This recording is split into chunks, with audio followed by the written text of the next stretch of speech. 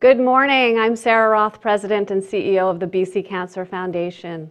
I join you this morning with inspiring news from the traditional and unceded territory of the Musqueam, Squamish, and Tsleil-Waututh Nations. Today is World Cancer Day, and I want to take a moment to acknowledge the astronomical impact cancer has on people across the globe.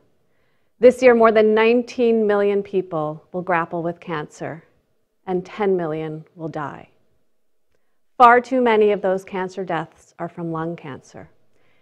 It's been in the shadows for too long. It's been underfunded and, in fact, stigmatized. Lung cancer is the leading cause of cancer death in British Columbia, across our nation, and around the world. It's time for us to change this story, to give patients with lung cancer hope, to give them a longer, healthier life. To accomplish this takes brave philanthropic leadership. It is my incredible pleasure to share with you that the Leon Judah Blackmore Foundation has donated $15.3 million to the BC Cancer Foundation, specifically aimed to advance lung cancer research and find new treatment solutions. This is the largest known philanthropic investment made to lung cancer anywhere in the world, and we are confident that our leaders at BC Cancer can break down this disease. As I welcome Nicola Brailsford, CEO and trustee of the Leon Judah Blackmore Foundation, to the podium, I offer our sincere gratitude to you and to Leon on behalf of all the families who will have renewed hope thanks to this transformational donation.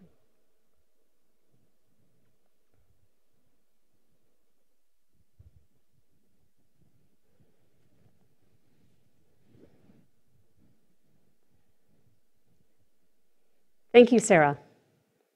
Today is a very significant moment for all of us at the Leon Judah Blackmore Foundation. I'm here today on behalf of our dedicated team of Sybil Y, Bonnie C, and Marlena Miner, and together we represent the late Leon Judah Blackmore. Leon's life exemplified the great Canadian immigrant success story. He arrived in Canada as a young boy with his mother and 6 siblings, all escaping the Holocaust in Poland. He grew up with very little in terms of material things, but so much value placed in community and giving back in whatever way he could. Leon became a very successful businessman here in Vancouver, and as his success grew, so did his generous spirit and his deep desire to find meaning in life through philanthropy and community impact. Leon came to know Dr. Stephen Lamb and BC Cancer by participating in a very early pilot study for early detection of lung cancer. He admired Dr. Lamb, and he knew that his work would have a profound impact on thousands of people's lives. And today, as we make this $15.3 million donation in his name, I know he would be so proud, and I know he would be filled with confidence in this team at BC Cancer. And to all of the families in British Columbia, Canada, and around the world who know the devastation of lung cancer, this donation is our way to help write a different ending for all patients to come. It is now my distinct pleasure to introduce Dr. Stephen Lamb, our inspiring leader in lung cancer research and care in British Columbia.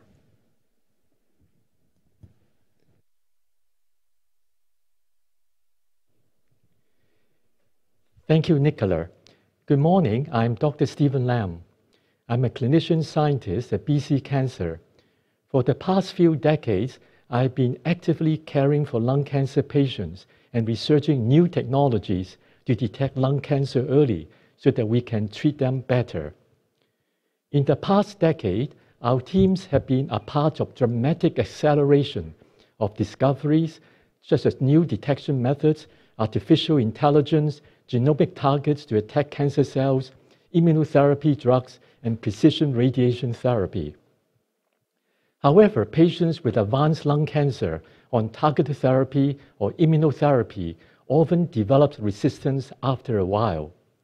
At BC Cancer, our scientists have developed ways to overcome resistance They've also designed new ways to destroy cancer cells. As an example, instead of inhibiting growth of cancer cells, they can make the cancer cells hyperactive to self-destroy or deprive them of essential nutrients. Our challenge is how to bring these new treatments to our patients faster. Over the years, we have had loyal support from donors, but never before have we seen this monumental level of investment to accelerate our research. At BC Cancer, we have been pioneers in developing a lung cancer screening program that can benefit the whole population. This is a very important step. This is the program that Leon was involved with in his early days. He was considered high risk for lung cancer, although fortunately he never developed the disease. Screening will dramatically change the outcomes of those who have smoked heavily in the past or are currently still smoking. But we need to expand screening to benefit those who have never smoked but are high risk. The donation from the Leon Judah Blackmore Foundation will enable us to recruit additional talents to join the team and leverage new technologies to develop early detection methods for people who do not meet current screening criteria through our research in air pollution, breath research, and microbiome research. We will develop new therapeutics to cure lung cancers and stop tumor resistance to drugs. I can say with confidence that this donation will change the story for lung cancer. BC will lead the way. I would like to pay tribute to the late Leon. He's such an inspiring friend for many years, an incredible advocate for innovation in lung cancer. My special thanks to Nicola and the Leon Judah Blackmore Foundation for your amazing gift. I would like now to introduce Alan Soon.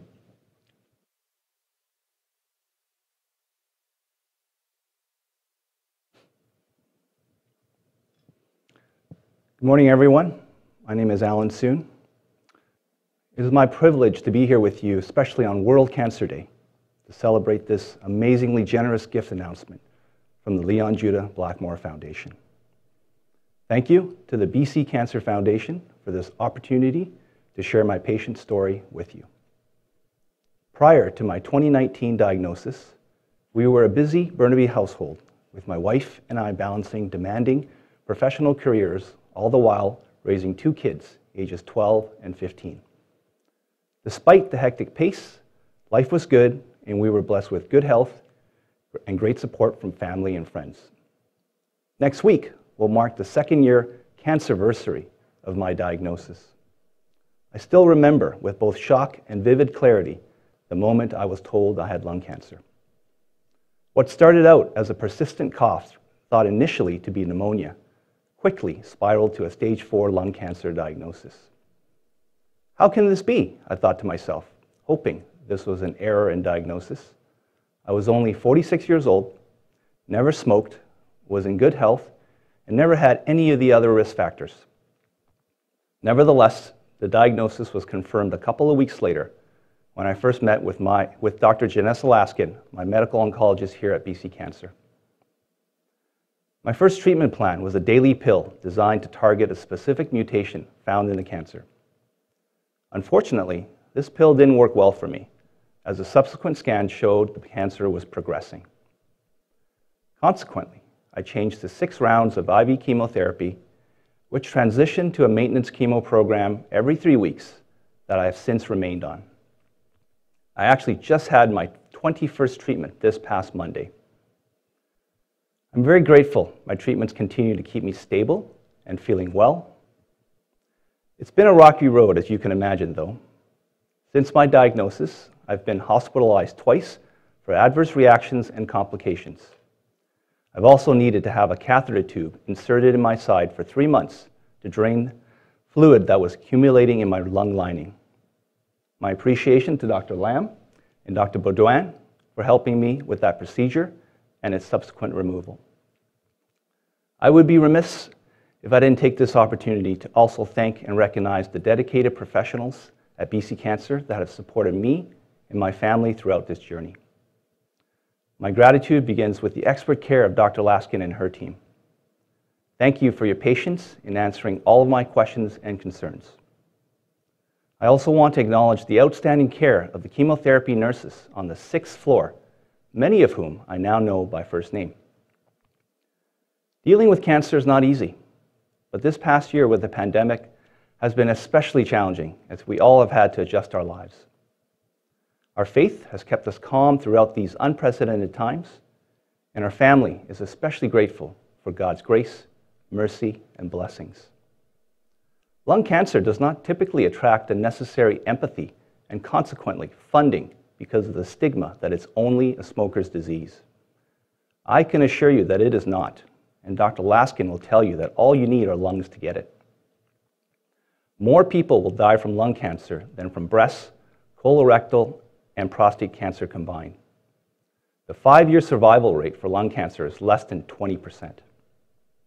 Early detection through innovative screening programs is key, which is why today's announcement is such a game changer. Detecting lung cancer at stage 1 or 2 instead of 3 or 4 will give many patients the real possibility of long-term survival and perhaps even cure them. I'm here today to help all patients, regardless of smoking history, to shed the stigma of lung cancer. I'm also here to show you the real face of this devastating disease. Many of us share the same dreams: to grow old with our partners, to see our children develop into responsible young people, and to spend quality time with our loved ones. In closing, I want to express my sincerest appreciation and gratitude to Nicola and the Leon Judah Blackmore Foundation. Your incredible contribution here today will give many patients, including myself, the gift of hope. Thank you. Stay safe, and God bless.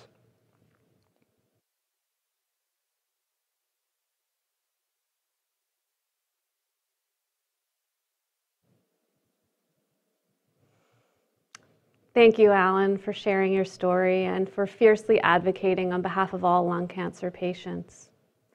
I want to thank you all for tuning in this morning, and an enormous thank you once again to Nicola and the Leon Judah Blackmore Foundation for your partnership with the BC Cancer Foundation. I'd like to leave you all with these words from pulmonologist Michael Stevens' new book about lung disease. He writes, "Lung health is ignored, underfunded, and forgotten. Our very breath ties us to one another." Thank you.